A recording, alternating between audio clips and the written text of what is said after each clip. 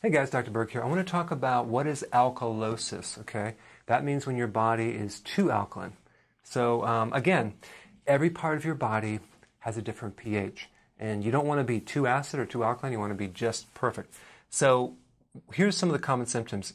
The big one is stiffness in the muscles and the joints, especially in the morning. You may have muscle cramps that are, they cramp, especially if you're holding a position for a period of time. Like it's called accelerator foot, where you're actually driving and you have the foot on the pedal and all of a sudden the whole thing starts cramping because you had it on there too long.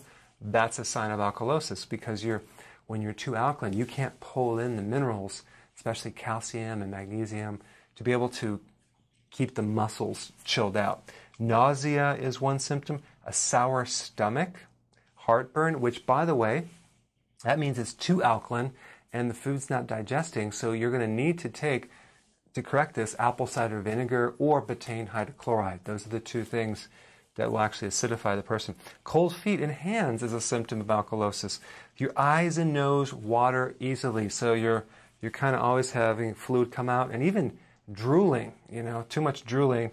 Not that you would have that, but maybe when you're sleeping you wake up and you drooled all over the place. Loss of taste and smell is a symptom, and allergies.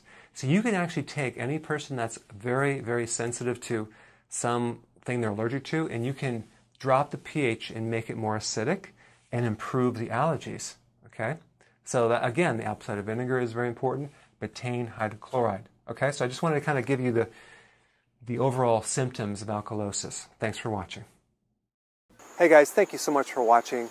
Please click the subscribe button and I will see you in the next video.